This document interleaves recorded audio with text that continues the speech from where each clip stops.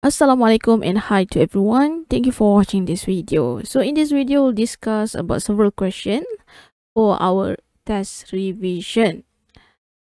Okay.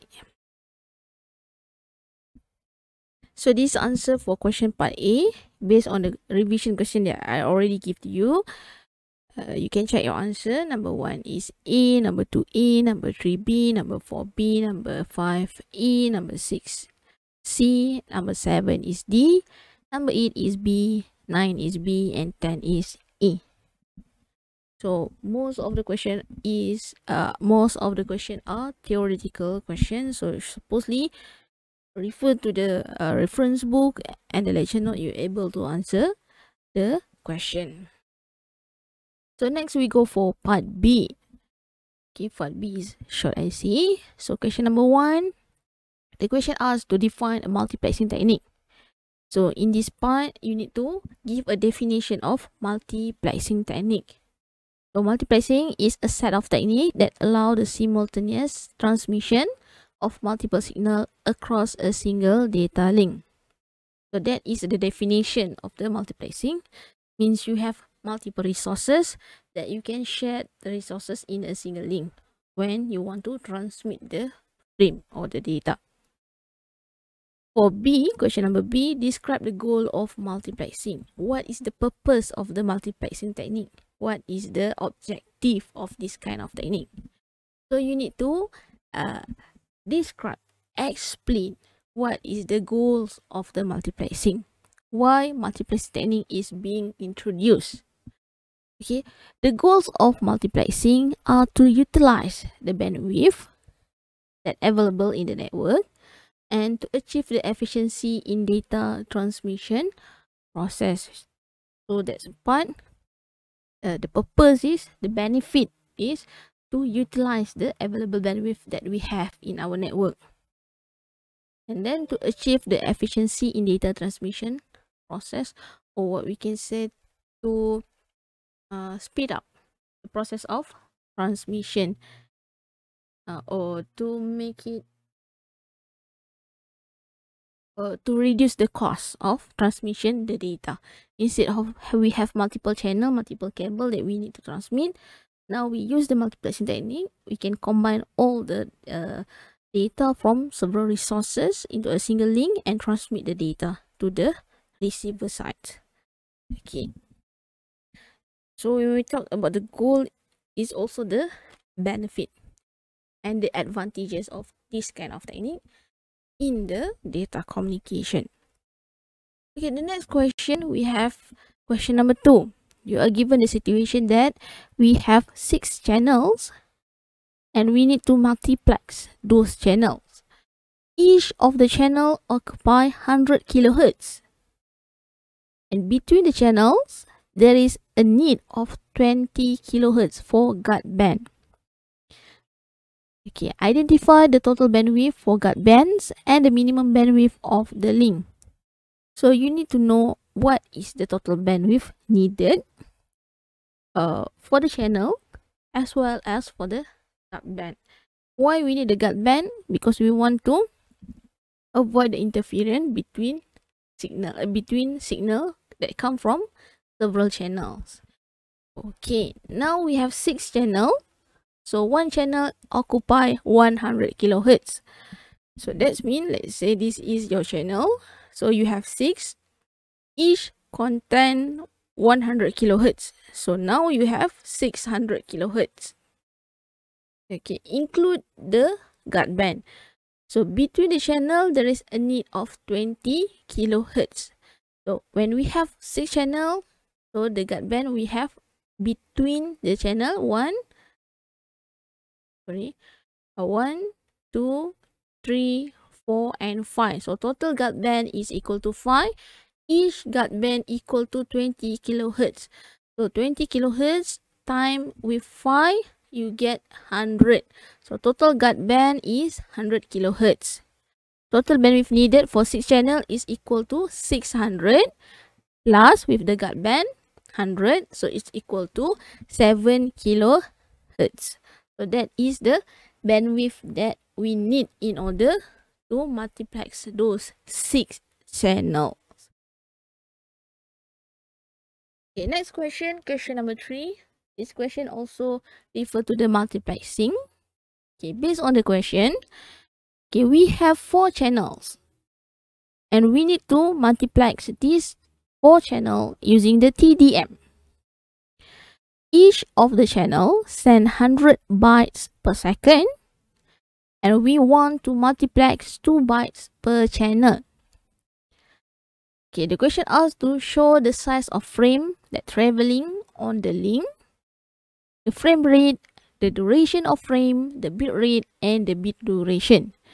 Okay, bit rate is equal to data rate. Bit duration is equal to data duration. Okay, so based on the question, you can figure out that we have 4 channels. So we have 4 channels. Okay, in this case, one channel send 100 bytes. So we have 100, 100, 100, and 100 bytes.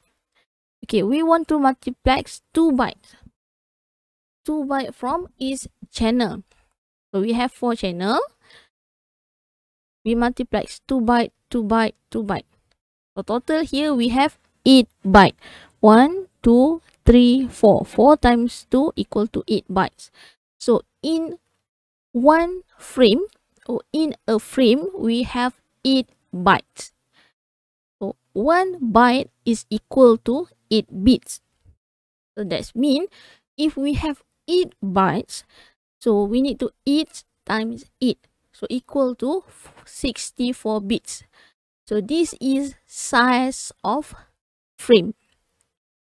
Okay, the size of the frame traveling on the link is 8 bytes. If the question said that including 1 bit for synchronization, so that means you need to add another bit here.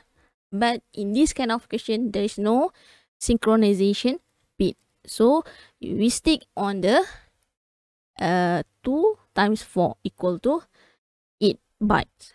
So 64 bits. So this is the size of a frame. Okay. How many frames that we can generate?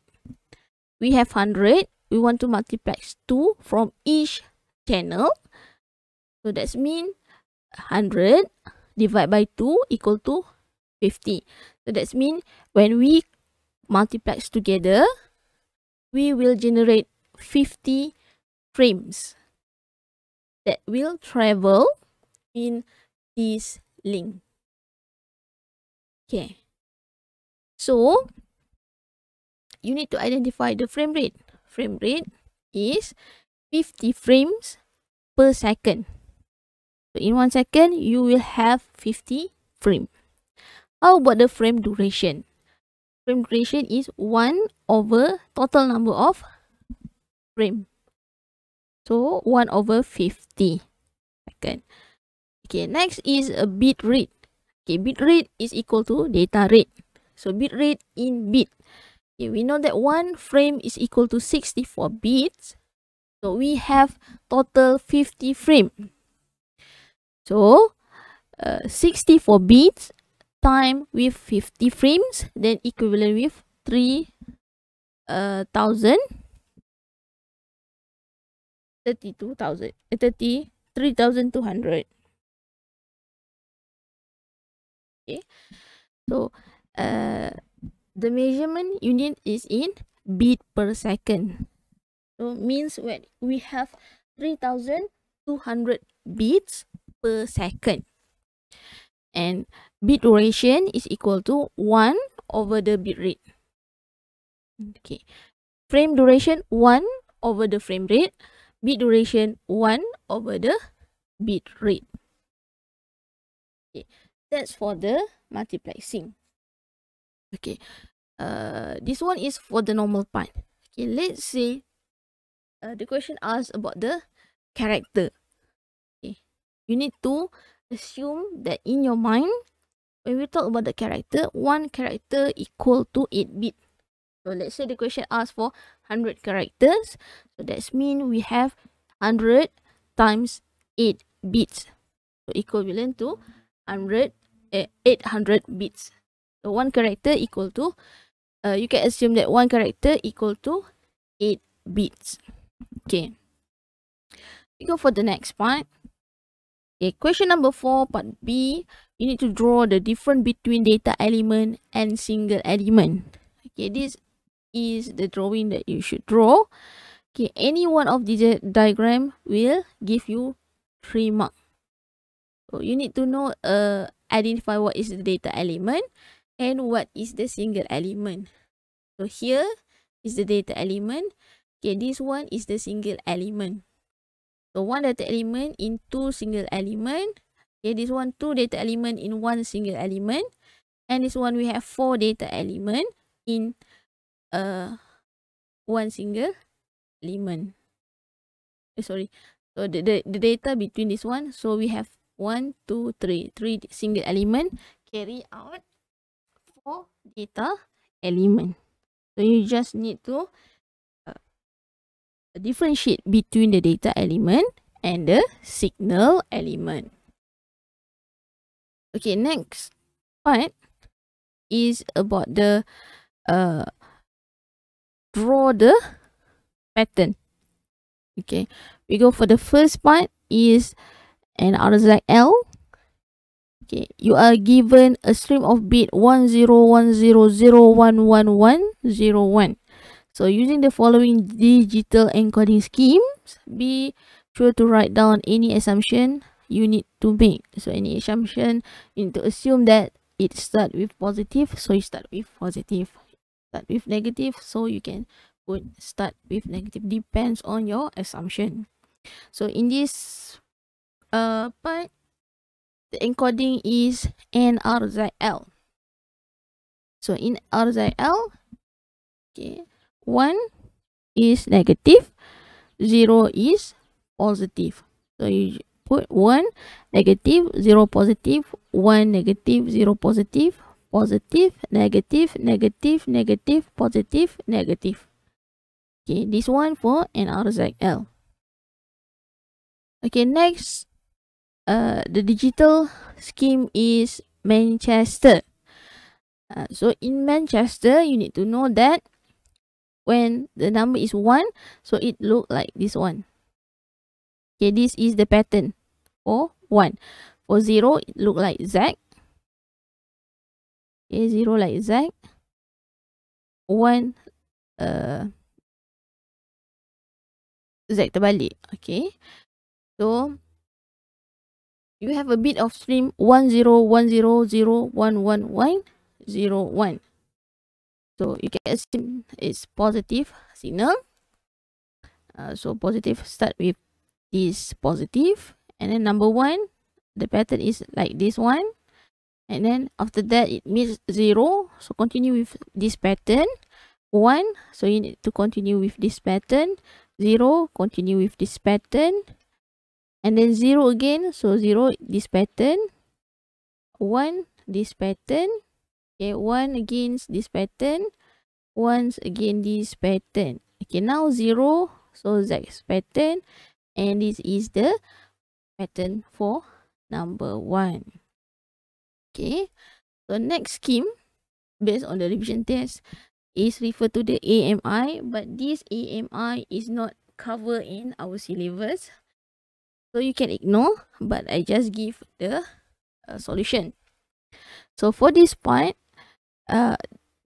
the value of 1 will be alternately change, negative, positive, negative, positive. Okay, for example, this one we put as negative, we assume start with negative, and then 0 is at the 0 line. So after negative we go for positive, and then 0 at 0 line, and then we meet another 1. So this one is positive, this one we go for the negative, negative, positive, negative, 0, positive. Okay, so we continue on the next video for the second part of our discussion. Okay, that's all for this video. Thank you and Assalamualaikum.